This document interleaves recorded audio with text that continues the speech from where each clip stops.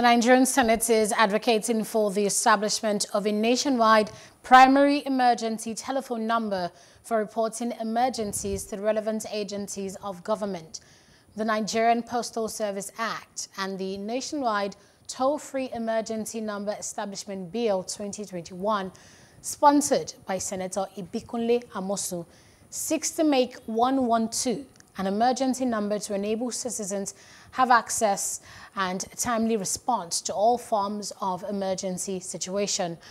During a one-day public hearing, the Senate Committee on Communication and the Nationwide Toll-Free Emergency Number Establishment Bill said that the toll-free number will give the Nigerian Communication Commission, NCC, the powers to supervise and ensure compliance. The global postal industry, and indeed every facet of human life, has continued to evolve, thus requiring the Nigerian postal industry to rise to the demands of existing realities. As a result,